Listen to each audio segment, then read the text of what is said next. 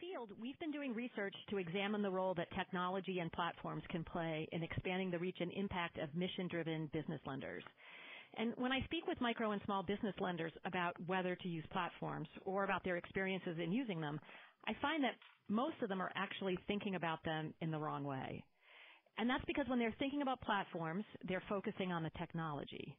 But platforms aren't about technology. They're really about mission, business strategy, and business processes. The focus on technology is understandable because it's advances in technology that make platforms possible and that make them more powerful.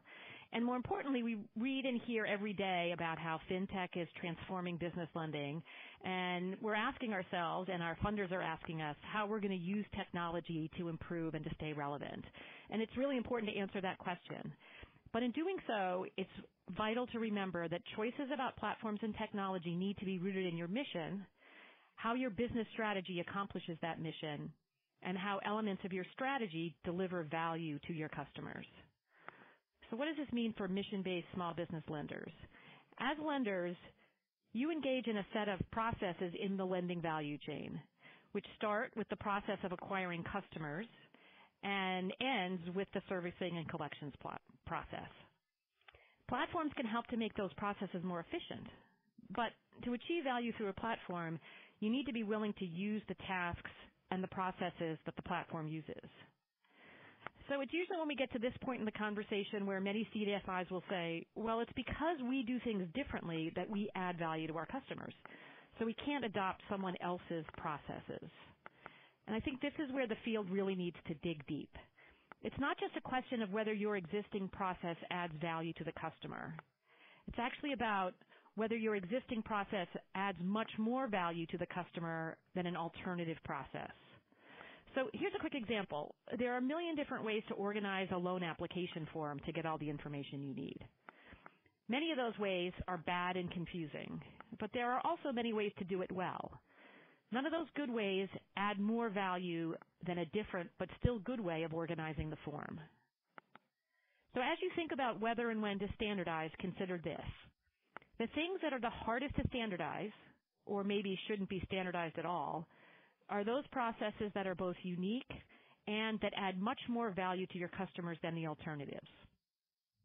With everything else, you should be thinking about how technology and platforms can help you become more efficient, because that's going to help you achieve your mission.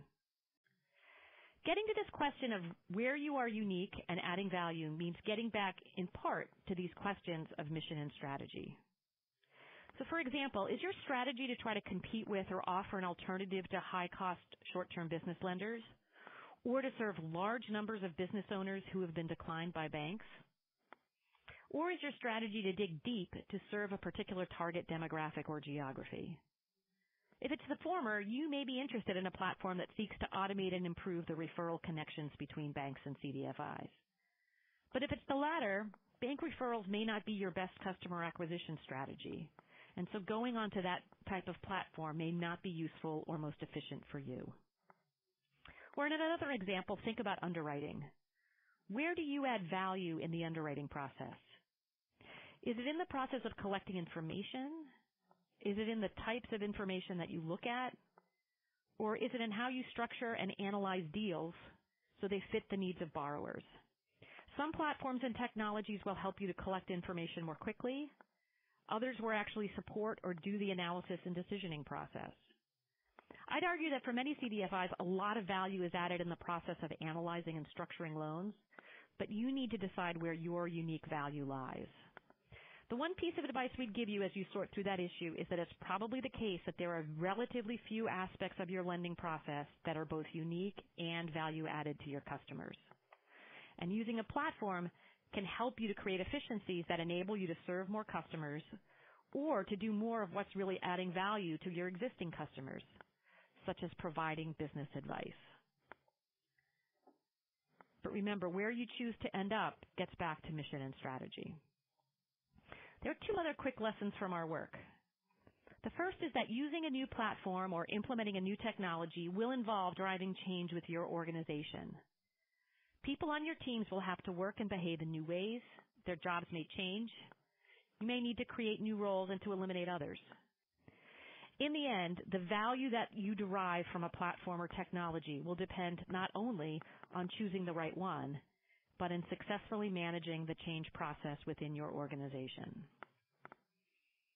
Second, for organizations that want to use a platform to scale their lending activities, remember that if you use a technology or platform to address one key bottleneck or issue in your lending process, it can create spillover effects. So, for example, if you're able to use a platform to open up a pipeline of new referrals and you originate lots of new loans, it can create an issue if your risk management, servicing, and collections processes are not sufficiently built out. So as you consider technologies and platforms, you may find it useful to think ahead and consider how you will address these spillover issues as well, as that question might inform your choice of which platforms or technologies to embrace and when. We very much believe that mission-based small business lenders can use technology to enhance their impact and scale, but it will be important to approach the selection of technology with mission and strategy in mind.